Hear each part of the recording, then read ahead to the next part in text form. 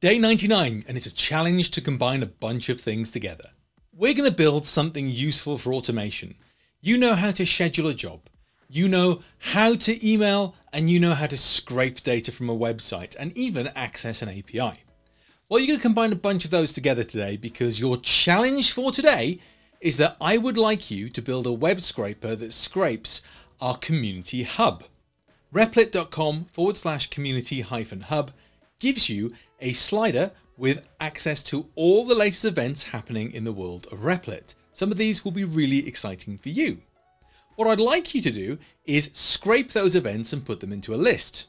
Just like we did a few lessons ago when we filtered hacker news on topics we liked, I'm going to ask you to write a list of things that you'd be interested in, single words or ideas, and filter the list of events based on that.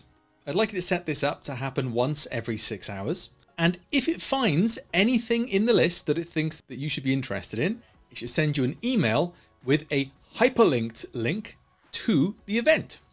You'll need to use Replit DB for this because you'll need to store the events in Replit DB and only email yourself if there are new events. We don't want to be emailing you about the same event multiple times in a day.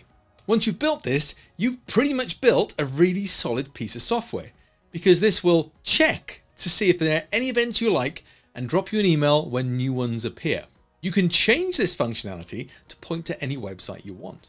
If you need help, the Discord's a good place to go with some lovely people on the 100 Days of Codes channel who'll be able to talk to you. We've got ask.replit.com where you can ask questions in our 100 Days forum, or you could come along to Replit 101 Coding Catch Up every other Wednesday where you can pop questions in the live chat even before we start, and we will go through those questions and answer them live during the stream. When you're done, publish it to the community and use the hashtag Replit 100 Days of Code to share it with us on social media. Tomorrow is day 100.